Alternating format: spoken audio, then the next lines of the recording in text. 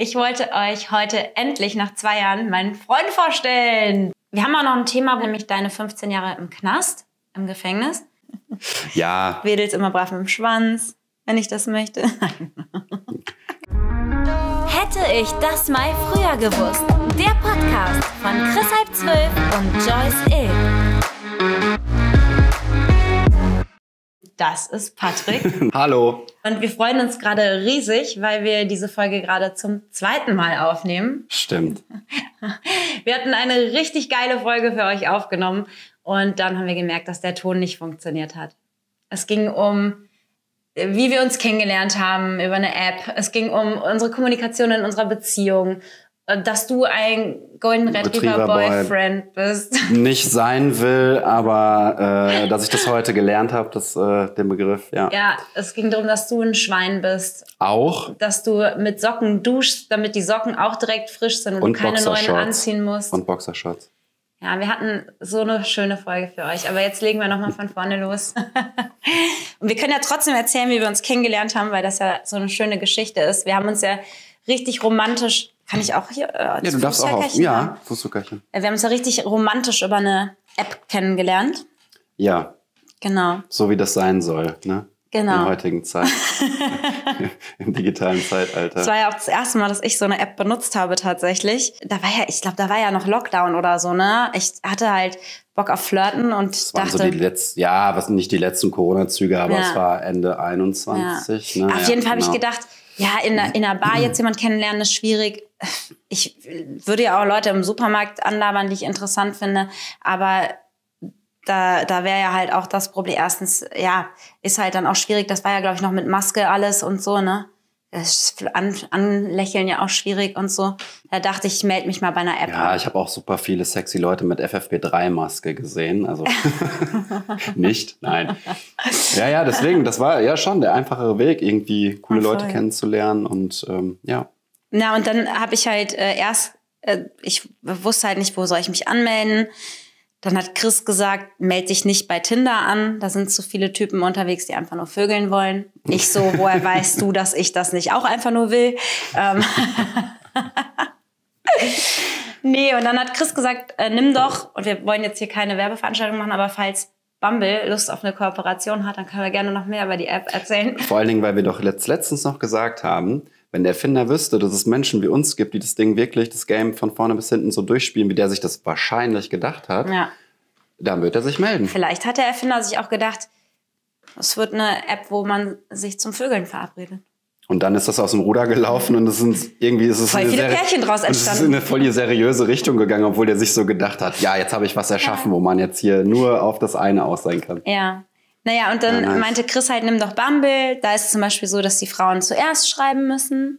Mhm. Und jetzt wiederholen wir das natürlich ein bisschen von unserem Gespräch eben, aber es macht ja nichts, weil du gesagt hast, dass ich die netteste Nachricht, eine Frau muss ja zuerst schreiben und dass meine Nachricht an dich die netteste war, die du bis dahin bekommen hattest oder dann insgesamt, weil danach hast du ja dann dich abgemeldet. Danach war es dann rum. Nee, aber das stimmt tatsächlich. Das war schon super sympathisch, schon mal ein bisschen ausführlicher und nicht so ein nur Hi oder Hi, wie geht's? Oder und es ist tatsächlich so, dass die Leute eigentlich sonst immer nur Hi, wie geht's? Also die Frauen immer nur Hi, wie geht's? Nein, ich will natürlich jetzt auch nicht jeglichen Kontakt irgendwie schlecht reden oder so. Natürlich gibt's auch nette, normale Anschreiben, sagt man, ja. Ja, aber was war jetzt zum Beispiel, was war bei mir dann anders? Das ist halt schwer zu sagen. Du kannst ja nicht sagen, so aufgrund von den geschriebenen Wörtern fand ich dieses oder jenes besser, sondern es war einfach das Gesamtpaket, dass es nicht nur ein Satz war. Ich weiß gar nicht mehr genau, was du geschrieben hast. Auf jeden Fall war es so, hatte einen Bezug auf jetzt mein Profil, was du siehst, was du lesen kannst. Irgendwie, es war super sympathisch. Aber guck mal, es war eigentlich, ich hab gar nicht gedacht in dem Moment, dass das eine außergewöhnliche Nachricht ist, die einem auffällt, die besonders sich abhebt oder so. Ich dachte einfach, so schreibt man normal nett Menschen an. Ja, macht man ja auch. Aber kennst du das? Hast du das gesehen, dass es da auch so Textbausteine gibt für so Leute, die gar nicht wissen, was die schreiben sollen? Ja. So, du hast es doch auch mal irgendwie im Freundeskreis so gehabt, dass irgendwelche Freundinnen so gesagt haben, ja, irgendwie funktioniert das nicht so gut mit der Kommunikation. Ich muss immer rülpsen im Podcast, das ist echt so eine Krankheit. Ich habe gehofft, dass du das jetzt auch in der Folge heute machst. Ne? Ich liebe das total, wenn du rülpst. Schön. Marc und Chris packen sich sonst immer ab. Das ist doch dein Signature, wie sagt man, nicht Move, aber sondern... ich mache den ja gar nicht extra. Nee, der kommt dann so raus. Ich weiß auch nicht, woran das bei dir liegt. Aber das ist auf jeden Fall cute. Worauf wollte ich jetzt hinaus? Diese Textbausteine, die gibt's ja nicht ohne Grund. So, der Erfinder hat die ja da eingebracht, weil es wahrscheinlich Leuten schwerfällt, irgendwas zu schreiben, vielleicht auch so irgendwas, den ersten Schritt sowieso zu machen, ist vielleicht nicht so einfach. Und dann willst du ja auch was schreiben, was dich vielleicht auch abhebt von irgendwem anders und so. Ja, ich kann es noch mal sagen. Was du geschrieben hast, war einfach so catchy und sweet und sympathisch, wo ich dann dachte, ach cool. Und ich kann noch mal als Tipp dann sagen, dass es ja gar nicht so schwer ist, scheinbar aufzufallen oder da ein bisschen im Gedächtnis zu bleiben, wenn man einfach mehr als nur Hi, wie geht's? Oder irgendwie, wenn man einfach eine nette Nachricht so zu Beginn schreibt. Ich habe ja da mittlerweile im Freundeskreis auch ein paar Leute beraten und das hat immer sehr gut funktioniert. Dann sind da immer ganz tolle Gespräche aufgekommen. Das ist so ein Coaching, hast du doch für das müsste ich eigentlich beruflich machen. Weil dann fluppt das immer. Aber übrigens hier, für die Folge jetzt als Video gucken und nicht nur hören. Ich hab mich extra, weil wir einen Podcast zusammen aufnehmen, zur Feier des Tages in Schale geschmissen, in ein süßes, knappes Abendkleid. Aber darunter habe ich immer noch meine Schlafanzughose von heute Morgen an. Das bist halt du, ne? Was? Sich in Schale schmeißen? Nee.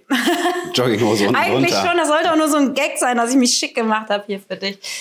Weil du da bist. Das macht dich halt auch jünger, ne? Das Kleid. Ach so, ja, weil du hast eben gesagt, sieht aus wie von einer 16-Jährigen in Amerika, die so... Nee, das war doch Geburtstag. War das MTV? My Super Sweet 16? Oder wo kam das damals? Das weiß ich nicht genau. Das kenne ich ja nicht. So, wenn die so Big Party gemacht haben und dann das erste Auto und dann... Ja, weil die dann einen Führerschein haben und so.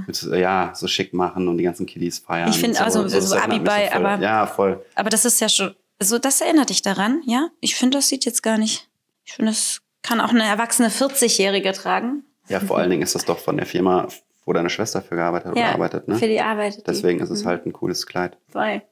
Liebe Grüße. Aber danke, dass ich aussehe wie 16. Ich habe eben schon gesagt, ich sehe aus wie 16 mit Falten. Und hast du gesagt, nein, siehst du nicht. Tust du auch nicht. So. Nein. Und dann habe ich gesagt, guck mal, jetzt können wir einfach wieder... Und dann habe ich gesagt, wie geht's dir eigentlich mit einer älteren Freundin? Dann habe ich gesagt, gut, weil das merkt man ja nicht, dein Alter. Ja, und du bist ja auch nur 3 Jahre jünger, ne? Ja, knapp. Ich werde jetzt 38. Aber das sieht man mir auch nicht an. Das ist wie schön du dich immer selber lobst. Ja, das kann ich gut, ne? Ja. Worauf wollten wir jetzt hinaus? Ja, also wir könnten ja auch mal, wenn es die Leute interessiert, suchen. Ich habe ja unsere Chatverläufe damals tatsächlich mit einem Screen Recorder abgefilmt, weil ich so schön fand, wie wir da kommuniziert haben in der App. Und wenn es interessiert, könnte man natürlich mal eine Folge über unsere Chatverläufe machen. Stimmt, weil das ist nichts Anzügliches gewesen. Na, ich wollte gerade sagen, dann kommt natürlich raus, was für ein Schwein du eigentlich bist, aber... Jetzt denken die Leute so, was ist das denn für eine? Nein. Nein, es war halt super seriös und super cute. Seriös. Cute war das, ne? Ja, es war cute und seriös. Sehr seriös. Nein, das war natürlich Quatsch. Aber unsere Kommunikation, das war ja auch das habe ich dir auch schon ganz oft gesagt. Und habe ich am Anfang auch gesagt, dass ich das voll schätze, dass wir dass es einfach mal anders war als sonst. Irgendwie, dass wir uns halt auch nicht sofort getroffen haben, sondern dass wir erstmal, ich weiß gar nicht, 2 Wochen oder so, erstmal so ein bisschen hin und her geschrieben haben, nur über die App, bevor wir auch Nummern ausgetauscht haben und sowas. Ja, man kann ja da auch Sprachnachrichten mittlerweile austauschen. Genau. Und das haben wir dann im 2. Step gemacht und im 3. haben wir uns Videos mit WeTransfer in der App hochgeladen, damit man, bevor man Nummern austauscht und so oder sich trifft, mal den anderen auch wirklich sieht in Mimik und Gestik. Und das war so funny. Weil du das erste Mal dich selber gefilmt hast, glaube ich. Ich habe mich noch nie selber gefilmt. Also jetzt, dass ich ein Handy hinstelle und da rein laber und das jemandem schicke. So klar, nimmt man mal Videos auf oder hat sich selber schon mal gehört. Aber da habe ich in der Küche gesessen und dachte, was mache ich hier eigentlich? Ja, und dann habe ich das irgendwie 10-mal neu gemacht, weil ich dachte so, nee, wie ich da aussehe, das ist Quatsch. Soll ich die Kapuze aufsetzen? Von deinem Bademantel. Im Bademantel. Ja, genau. Du hast so ein Video gemacht, was super ungestellt wirkt im Bademantel morgens mit dem Kaffee. Und jetzt sagst du, dass du das 10-mal aufgenommen hast. Das wusste ich gar nicht. Ich gebe das jetzt zu, hier in aller Öffentlichkeit. Ja, weil ich dachte so, nee, so kannst du das nicht sagen. So. Du kennst es ja. Du hast ja dein Face immer irgendwo in der Kamera. Aber was auch super sweet war, dass du wusstest ja nicht, wer ich bin. Ne? Du kanntest mich ja nicht. Genau. Und dann haben wir extra, damit das Kennenlernen so fair für beide Seiten ist, hast du mich extra die ganze Zeit nicht gegoogelt, bis ich es dir erlaubt habe. Stimmt, ja. Das ist voll sweet. Damit du mich genau ganz neutral kennenlernen kannst, wie ich dich und nicht schon im Internet 1000 Sachen über mich erfährst. Ja, ich glaube, das war fair, oder? Voll. Dass man das von der Person selbst erfährt, wie das Leben so gelaufen ist, was du beruflich machst. Ja. Weil das ist ja bei mir auch so. Von mir konntest ja gar nichts googeln. Und da hinten liegt auch unser kleiner Schatz. Ich weiß gar nicht, ob man den sieht. Da habe ich nämlich eben gedacht, den haben wir eben in der Folge gar nicht gezeigt. Den hätte man ja mal zeigen können. Ne, Dextel? Hallo, willst du mal Hallo sagen? Unser kleiner Tierheimschatz. Jetzt hat er das beste Leben, was ein Hund sich vorstellen kann. Ja. Ne, Baby? Ne, Baby? Couch ist jetzt Hundebett. Couch ist jetzt Hundebett, ne? Ja. Sieht man sein Köpfchen da? Der kleine Engel, ne? Das ist er. Ja, das ist er. Was wolltest du denn eigentlich erzählen heute? Was ich heute erzählen wollte? Ich wollte gar nichts Spezielles erzählen. Wir wollten uns ja einfach mal eine Runde unterhalten. Weil wir immer so gute Gespräche haben. Ganz oft unterhalten wir uns so 2 Stunden lang am Stück oder so. Richtig deep und witzig und so. Und dann denken wir hinterher so, boah, das hätte man auch einfach für eine Podcast-Folge aufzeichnen können, ne? Ja, wir sollten uns vielleicht mal angewöhnen, einfach was mitlaufen zu lassen, wenn wir gerade im Flow sind. Man merkt das ja irgendwie so, glaube ich, schon mal im Gespräch, dass es auf einmal so richtig gut float und dass man von Hölzchen auf Stöckchen kommt. Ja, und dann müssen wir einfach mal Kamera anschmeißen. Ja. Und gucken, dass die Mikros richtig laufen. Oh, ja. Jetzt bin ich wieder so abgefuckt. Du warst wieder so abgefuckt, ne? Nein, er ist ständig so abgefuckt. Das ist immer so nervig. Nein, das stimmt ja gar nicht. Ab und zu, aber das ist ja auch normal und ich glaube, das ist auch teilweise gesund, sich auch mal abzufacken. Weil ich finde, nur positiv zu sein, ist auch schon mal richtig toxisch positiv bin ich immer, ne? Nee, tatsächlich bist du das nämlich nicht. Weil du hast nämlich auch so deine kleinen Trigger-Points, wo man dann schon mal merkt, so, okay, geil, die ist nicht immer nur so. Aber wann zum Beispiel? Eigentlich ist mein Trigger-Point ja immer nur, wenn du abgefuckt bist, oder nicht? Ja, und? Ja, weil ich kann dann meine gute Energie, ich versuche dann immer erstmal dich so positiv zu stimmen. Hey, jetzt auf, ich kann meine Energie nicht mehr halten. So, und dann merke ich so, dann rutscht das schon mal so ein bisschen in so, gern auch so ein abgefucktes Verhalten. Aber das ist ja jetzt nicht so tragisch. Ich bin ja nicht super abgefuckt und du lässt dich davon eigentlich auch nicht anstecken so schnell. Nee, aber manchmal halt, ne? Aber ich bin ja so jemand, ich versuche immer lösungsorientiert an Sachen ranzugehen und meistens machst du das ja mittlerweile auch, dass du gerade eben schon zum Beispiel, als das Mikro dann nicht funktioniert hatte, kurz abgefuckt, weil du so cool warst in der Folge, wie du gesagt hast. War ich auch. Ja. Mega cool. Voll. Und dann hast du dich kurz abgefuckt und dann bist du pinkeln gegangen und dann kamst du aus dem Bad und hast gesagt so, nee, jetzt lösungsorientiert denken. Das ist das, was ich gelernt habe. Ja, voll geil, Babe. Nein, aber jetzt mal Spaß beiseite. Ich finde das schon wichtig und ich finde das auch cool, weil das konnte ich nämlich früher nicht. Wenn ich mich früher über Dinge abgefuckt habe, ich habe halt auch Konfliktsituationen teilweise stundenlang oder auch schon mal tagelang mit mir rumgetragen, wo ich einmal sauer war auf jemanden oder über irgendwas und ich habe das Gefühl nicht losbekommen. Und ich finde jetzt so, nach Jahren, auch jetzt so nach den 2,5 Jahren, die wir uns jetzt kennen und wo wir auch eine richtig coole Beziehung führen, habe ich das gelernt, dass man viele Dinge auch nicht so an sich rankommen lassen sollte und so ein bisschen, wie soll ich das beschreiben, aber so ein bisschen von außen betrachten, eher auch sich mal in die Lage vom Gegenüber zu versetzen und dann wird halt vieles einfacher. So, und dann kannst du das eher mal loslassen. Man hat ja dieses negative Gefühl, es kotzt mich voll an. Das hat man ja schon mal so in sich. Und das kann man viel, viel schneller loslassen. Das heißt ja nicht, dass man das nicht mehr haben sollte. Weil ich habe ja schon voll oft auch gesagt, so im Straßenverkehr zum Beispiel, ich brauche das als Ventil. So früher war mein Ventil Fußball spielen, so da konnte ich so alles so rauslassen, so ein bisschen asozial sein auch so. Das hat ja dann auch voll Spaß gemacht. Und das muss ich jetzt beim Autofahren halt schon mal machen. Aber ich finde das gesund und das macht auch Spaß, irgendwie so ein bisschen rumzuprötteln schon mal. Aber generell im Zwischenmenschlichen ist es halt schon von Vorteil, wenn man sich selbst reflektiert und dann auch sagt so, nee, komm, mach mal Stopp. Ja. Ist ja alles nicht so schlimm, wie es scheint. Wie wir eben ja auch schon gesagt haben, hat ja 2 Seiten. Also nicht die ganze Schuld nur bei sich suchen, aber auch nicht die ganze Schuld in Konflikten nur beim anderen suchen, sondern gucken, was jeder vielleicht als seinen Teil dazu beiträgt. In den meisten Situationen tun halt beide was dazu. Und wenn man das versucht, ein bisschen von außen zu betrachten und sich darüber austauscht, dann kommt man eigentlich ganz schnell zu einer Lösung, wie man es das nächste Mal besser machen kann. Dann macht man es beim nächsten Mal, macht man eine ähnliche Situation ein bisschen besser, dann wieder ein bisschen besser und dann irgendwann kommt so eine Situation gar nicht mehr auf. Ja, hast du voll recht. Weil da hatten wir jetzt vorhin auch schon drüber gesprochen, aber generell. Wie wir jetzt immer wieder sagen, haben wir eben so, wir schon. können halt voll viel aufgreifen, weil das halt wirklich gut war, nur dass das Mikro halt nicht funktioniert hat. Nein, aber da haben wir heute schon häufiger drüber geredet, dass es gibt ja Menschen, die einmal immer die Schuld beim anderen suchen oder halt die Schuld generell ständig bei sich selber suchen. Und das ist ja beides ungesund und beides total realitätsfern. Also es ist nie so, dass einer immer an allem Schuld hat. Und es ist auch nicht so, dass man immer alles von sich wegschieben kann und sagen so, nö, ich war total cool. Also gerade in einer Beziehung, ne? Genau, in einer Beziehung. In Freundschaften ist es ja auch so.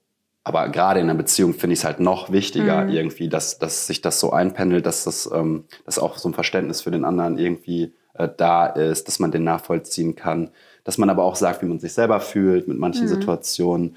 Und daraus entsteht halt ganz organisch irgendwie, wenn beide so sind, eine super gute Kommunikation, woraus man auch immer was ziehen kann und das mitnehmen kann für die nächsten Male und auch auf anderer Ebene. Also ich finde zum Beispiel, dass durch die Kommunikation, die wir so miteinander haben, sich generell meine Kommunikation mit Menschen verändert hat. Also ich fühle mich sehr viel weniger getriggert von irgendwelchen Dingen und fühle mich viel mittiger und kann ganz viele Sachen erstmal von außen betrachten und manche Dinge auch einfach erstmal so stehen lassen, ohne positiv oder negativ darauf zu reagieren. Ja, weil dieses, war ja bei unserem zweiten Date auch schon so ein Thema, ne?